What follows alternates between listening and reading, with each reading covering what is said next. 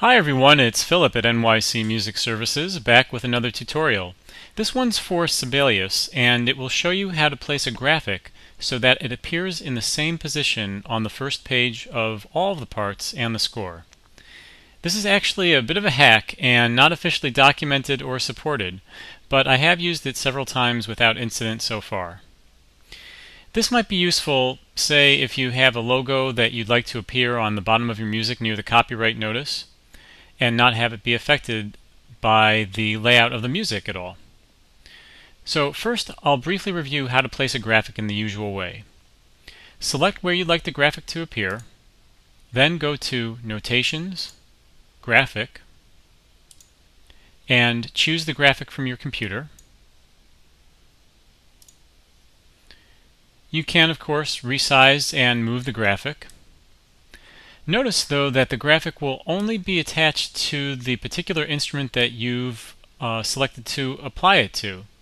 For instance, if I cycle through the different parts, the graphic only appears on the part to which it's attached and no other part.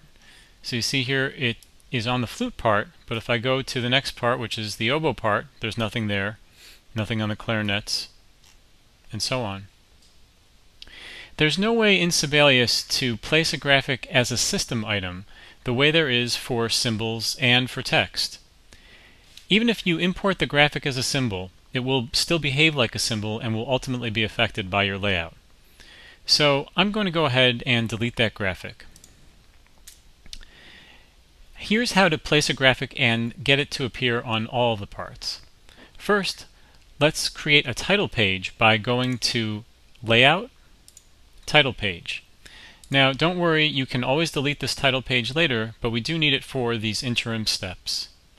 Make sure that there's at least one piece of text on the title page. Then, without anything selected, place the graphic in the title page in the same way that we just did a moment ago by going to Notations, Graphic. With the cursor armed, click anywhere on the title page. And make sure you resize it and place it where you'd like it to appear, but where you'd actually like it to appear on that first page of music. So we'll say right about here, centered.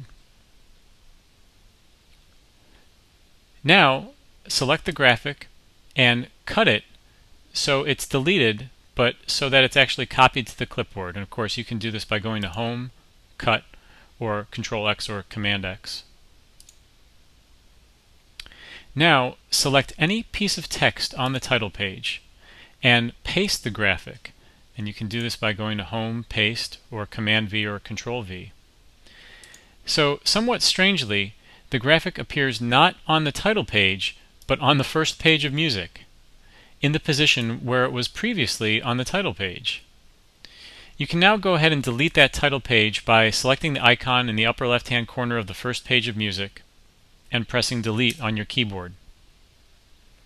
You'll notice that the behavior of this graphic is a little strange, and keep in mind it's technically a hack and actually a bug probably, so you might have to experiment a little to get it to work.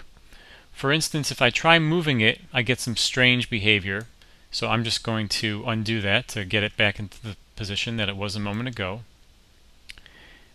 You can do some normal things like hiding it in the score, and of course we do that by going to Home, Hide or Show, Show in Parts. That will effectively hide it in the score, but show it in all the parts.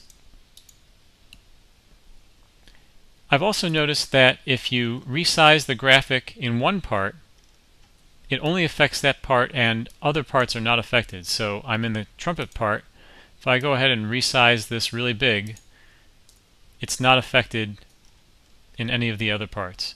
And of course it's colored orange because I have View Differences in Parts selected. If I uncheck that, it's not colored orange anymore. Anyway, that's how to place a graphic in Sibelius so that it appears in the same position on the first page of all the parts and the score. I'd like to acknowledge and thank Jeremy Hughes, who discovered this unusual hack. Perhaps there are many more of them waiting to be discovered. Thanks for watching.